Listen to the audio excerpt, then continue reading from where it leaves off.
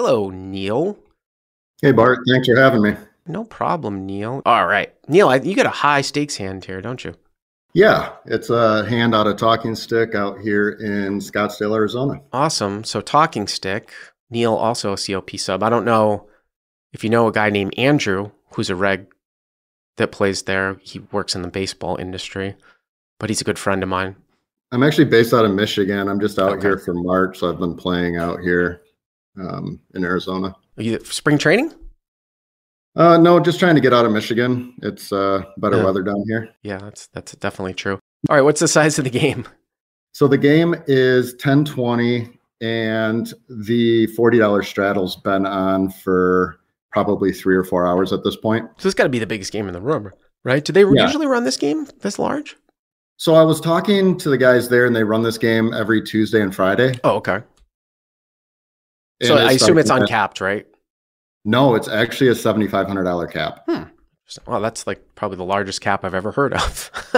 Yeah, it's kind of a weird deal. I mean, I've always said like I loved my favorite game playing in LA was 10-25 with a 2,500 cap. It was 5-10 mandatory 25, but what a great game that was because the cap was really good for the game. It kept the sort of some of the crushers away because they wouldn't play in a capped game. But at 7,500, I mean, in essence, it's almost uncapped. Unless the game was always playing 10-20-40 all the time. The times I've played it, when it gets bigger, the straddle's usually on, at least one straddle, sometimes two. And it's a time rate game, so it's not like the cap's enforced, really. Mm-hmm. You know, if somebody came and sat down with 10 grand, I don't think anybody would say anything. Because it's a time game?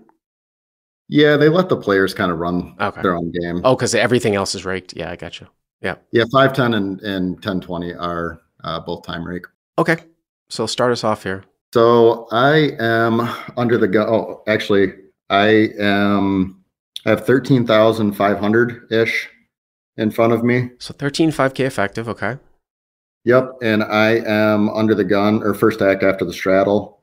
And the standard raise size has been 100. Like everybody's been raising to 100 for hours, like as long as the straddle was on. So I raised to 100 with ace king of spades. So, and you're under the gun, is that right? Yeah. All right. So hero ace king of spades to 100. Okay. The guy left to me is the villain in the hand, and he's been playing back at me a lot, a ton of 3-betting. Mid-20s, aggressive guy, splashy. He has me covered. He 3-bets to 300. From +1? Yeah. So +1, 3-bets to 300. Kind of a small 3-bet sizing. I mean, when you're that deep too. That was just super standard as far as sizing, like 100 for a raise and then 300 for a 3-bet. It folds all the way back around to me, and I 4-bet to 1,000. So you guys are really, really deep here at 10-20-40. I mean, I guess it's just over 300 big blinds deep. And I've talked about this too. I mean, where I have learned the pre-flop theory and the way that you balance like putting in the extra bet is you're supposed to do it with aces all the time. And then ace king suited as sort of like a sort of value-ish type of play. But king is not 4-bet all the time. And sometimes it's even as little as 50-50 in a very, very tight configuration. What would you have done with king here? I would have probably 3-bet. 4-bet, you mean? 4-bet, I'm sorry. Okay. The game was super loose and splashy. I think he probably calls with a huge range of hands here. I mean, my only thought was that, again, I've talked about this too, when you get very super, super deep, there becomes this weird thing where you are at such a positional disadvantage that you actually want to keep the pot small from out of position. It just looks like a lot of money, but if you're playing 10-20-40, you're not like 1,000 big blinds deep. So if you're comfortable playing this and you think he's going to call way too wide in a spot like this, then it's just like a pure 4-bet for value. I'm just saying that I might not always 4-bet here, but then you're going to have to hold on here too. You know what I'm saying? So it's probably a 4-bet though most of the time, I would say. And I assume he calls. He does call, so we go to the flop with 2070 in the pot. Okay. So the flop, I absolutely crushed the flop. It's ace of clubs, 8 of spades, and 2 of spades. Ace of clubs, 8 of spades, 2 of spades. You have ace, king of spades. Yep. So you flop top pair, top kicker, nut flush draw. Yeah. Yep. Well, and then remember, I mean, especially if you're playing at this level here, Neil, I don't know, are you like, how old a guy are you? I'm early 40s. Okay. So you're like my age. It's not old, not middle. I don't even think that, I don't consider that even middle age. The reason why I said that was, sometimes these young guys, like they have different images of different players. But, in a 4-bet pot, we've talked about this many times too. You're supposed to be doing a lot of c-betting, a ton of c-betting on all but the most coordinated board. So you should probably be c-betting your entire range almost for the same sizing here in a 4-bet pot. I don't know off the top of my head. I don't see Nate here in the live chat because these spots come up so rarely. Like if people start to diverge and take 2 sizings in a 4-bet pot, because usually you're just not that deep, right? Where it doesn't matter. But I mean, you're supposed to be betting pretty much everything you're going to 4-bet with. And you would, bluffs, even king, king, queen, queen, jack, jack, and ace, right? Yeah, I think so. And I was thinking I needed to make a range bet here, but I wanted to go super small just because I have so much of the board covered. I actually misclicked it a little bit. I wanted to go like 20 to 25% pot, and I ended up only betting 300. So a super small C bet. That's funny because Nate, one of our, guy who designed Solve for Live over on Crush Live Poker, he is in the live chat.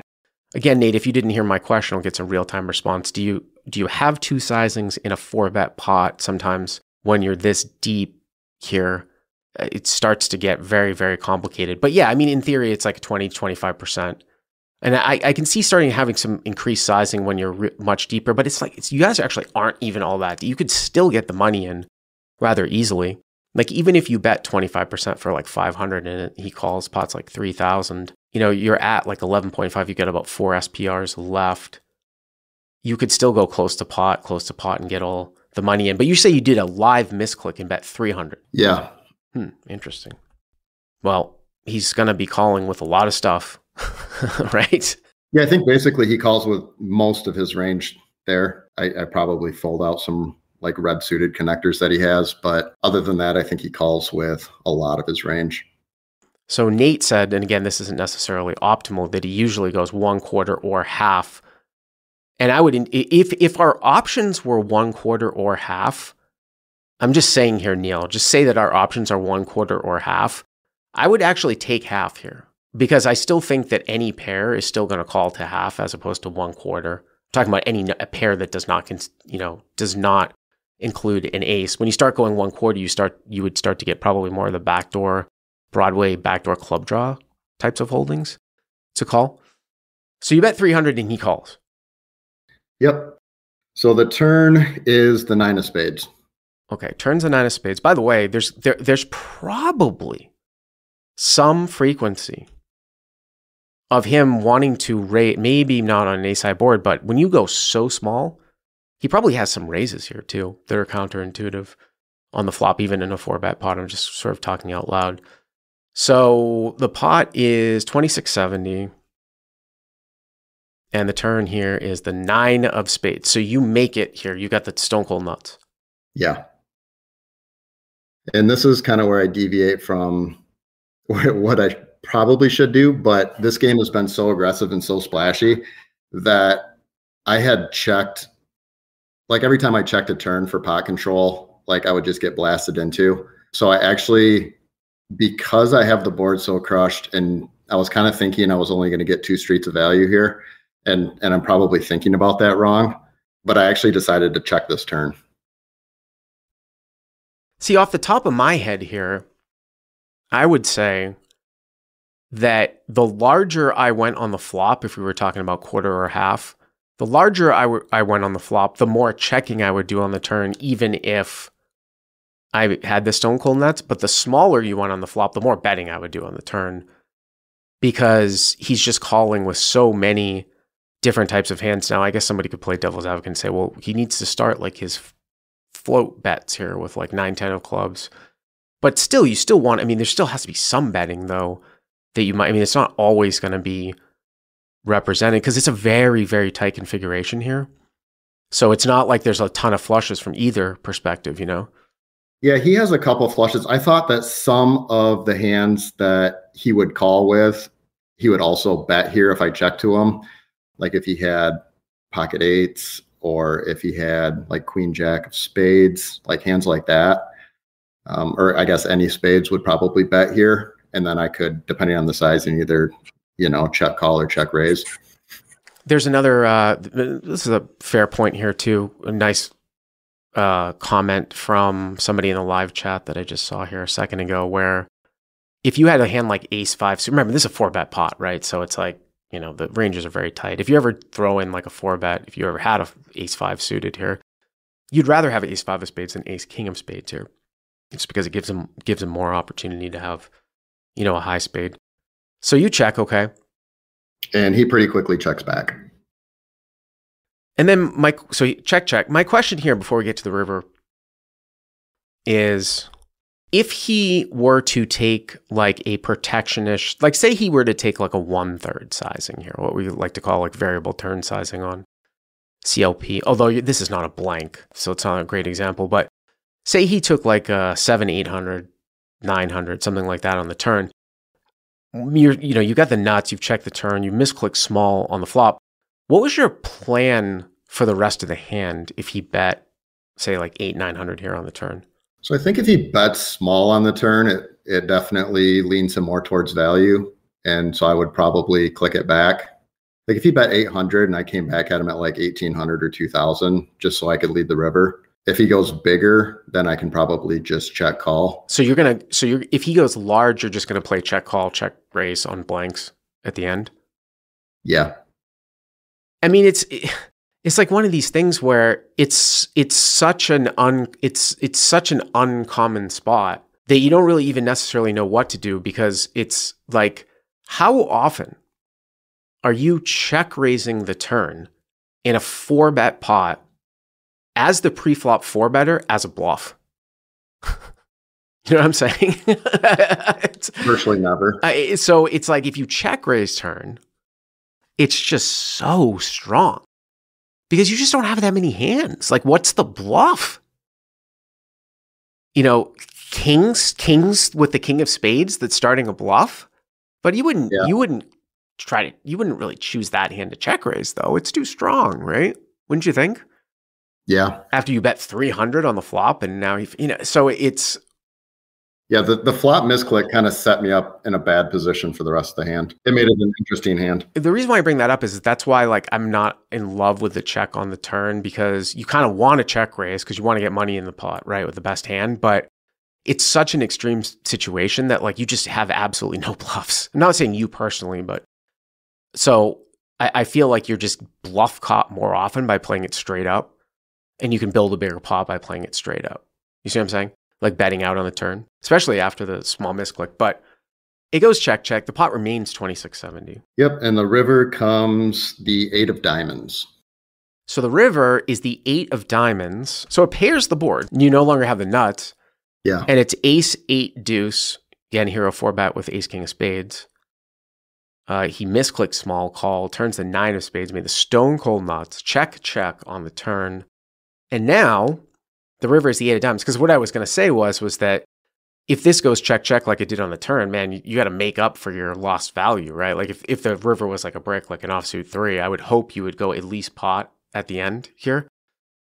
Yeah, I think I would go big on a blank, but I decided to bet 1200. You would have gone bigger on a blank? I think so. I would have tried to make up some value. Don't you think though, this is very close to a blank, even though it does pair the board in this tight configuration? The way that this hand has played out, I mean? I'm not sure. I mean, I wouldn't be this scared about just the fact that you don't have the nuts anymore. I still would want to target. I would still want to target another ace here. I don't think it really changes that much, to be honest with you. Even though the board pair, like 2/3 or 3/4 here. I think I probably would have made the same bet size that I was planning on anyways. Maybe just a tad smaller, but when you really take a look at the ranges in a very extreme scenario, I just don't know how much that 8x really makes that much of a difference. And by the way, too, I mean, it would be very wide. Could he ever have slivers of like 7-8 suited or something? I mean, those hands are all going to call no matter what, but I'm talking about targeting the ace. I mean, I don't know. Because you go 1200 here. I guess my question is that like, if he's got like, say, 10s through kings, is he going to find a call here for 1200? And if he's not, but he's going to call close to pot with ace X because of the way the hand played out, maybe betting larger is a better bet size. So I bet 1200. He doesn't think for too long, and he raises to 5,000. So +1 raises to 5,000. Now, I'm never ever thinking about folding here. By the way, I'll just break that to you guys. It's kind of similar to like the first hand. The first thing I'm looking at is that can we ever re-raise here? Yeah, in game it was either call or jam. Right. And I'm just kind of looking at the stack sizes. So you go 1200, he goes 5,000. So I mean, if he was trying to do something like really, really tricky here with like a smaller flush, if he was doing something tricky with a smaller flush and you come back over the top for like a 4-bet jam, I almost feel like if he's any type of player, he should fold. You have the ace and the king of spades in your hand, so he's not going to have the second nut flush, right? Like it would have to be some sort of suited connector, like queen jack of spades. So it would have to be a situation where in order for him, a lot of things would have to go really your way in order to get called here if you were to jam. He would have to, call the 4-bet. Okay, well, he'll call the 4-bet. Just call the flop, maybe okay. Check the turn, by the way, right? With a made flush. Check the turn with a made flush. And now raise the river when you can have aces full here, as played. So if you come back over the top for a 4-bet, it gets, I don't know if you can get called by worse. I thought one of the most likely hands he could have had would be 9-8, like a red 9-8 that floated the flop, that then boated up. But doesn't that bet off on the turn, though? I don't know if the flush comes in, does he bet that off on the turn? That's really the one hand. Like pocket 9s would bet off, pocket 8s would bet off at some point. Made flushes bet off. Here's the thing, Neil, if I'm playing against you and I'm in your opponent's perspective, you don't have that many flushes when you 4-bet pre. I mean, you can have ace X of spades, okay. But I mean, even look at your own range, right? Like how do you construct a 4-betting range pre-flop? Like what do you have here when you 4-bet pre? Probably queens plus. Ace king suited. Ace king suited. Because I'm out of position, probably ace king off. Ace queen suited. Okay, so ace queen suited. Do you ever throw in like a bluff with like ace 5 suited? Do one of those plays? Maybe. So the reason why I bring that up is that even if we were to give you ace king suited, ace queen suited, and ace 5 suited, that's only 3 specific hands here that are flushes on the turn. And you just said yourself that you're 4-betting a ton of ace king off anyways. So you can see why betting 8-9 would be the right play there on the turn, right? Yeah. It just makes sense against that range. So all I thought about in game was whether I could get better to fold, no matter how he got there, even if he doesn't get there with many hands, if any hands that are better. I don't think I'm ever getting a boat to fold there. No, I mean, I think that's just one of these ones. Yeah, I don't think that you need to take ace king suited and turn it into a bluff here. And I don't think I'm getting anything worse to call. And I think that might be some bluffs here too, just because of the way that this hand went down. I mean, people are shouting in the live chat, polar, and I tend to agree. I mean, if this is polarized to a boat or a bluff, then it's definitely just a call. And again, what I was saying at the top about, these weird scenarios where you might be up against a smaller flush, you don't even know. Those get here, like you have to check back the turn. And then the fact that he might fold at the end, leans this towards you don't want to re-raise. I don't know if people are folding, if people are ever folding boats. But again, like it's really, really hard for the guy to have a boat though, as played, because, quad 8s, again, I look at all of those hands bet off on the turn. If he had 8-8, 9-9, or even ace 8, I mean, I don't know if it makes that much of a difference. Say he 3-bet you with like ace 8 of hearts. You know, he called and then decided to slow play the flop with top 2. I don't think I would be checking back much there on the turn because of the reasons that we stated, Nate, about like the 4-betting ranges. So it's kind of hard for me to envision this guy really having many boats here, which is why I would never, ever dream of folding. But I think we've talked it through where it's probably the right play to call. Yeah, for me, it was a pretty straightforward call. Okay, so hero calls, and he shows up with 7-8 of clubs. Well, we talked about him maybe having 8x too, right? Yep. I don't really want to go down this rabbit hole, but it's worth noting. You know the funny thing about this? Well, this is, again, the same type of deal where if you 4-bet all in and he's any type of, if you 3-bet all in on the river and he's any type of player, he should fold. You know, he's not blocking any of the aces full. Where the rabbit hole I was going to go was that, let's say that you didn't have ace king of spades. Let's say you just had like ace king and you played the hand the same way, right? You bet let's say you had ace king with the ace of spades here. Not ace king of spades, but ace king with the ace of spades. And you decided to bet, you misclicked the flop, you checked the turn, and it went check, check. You're going to value bet the river, right? As played, I would assume. Yeah, I think the same bet size too. Right, so you're going to value bet the river, and now he raises you. And especially if you're holding the ace of spades, you're like, that's really strange, right? I would still probably have a hard time. I would still think that I'd probably still have a hard time folding for the same reasons that we talked about. The rabbit hole I wanted to go down was that the fact that if you if you came back over the top with ace king as a bluff, he might fold an 8. And you know he doesn't have the nut flush, right? Because you have the ace of spades in your hand. If you had ace king off with the ace of spades. Yeah, I guess it opens them up for 1 or 2 more combos of flushes. So yeah. Yeah. But that's an interesting one.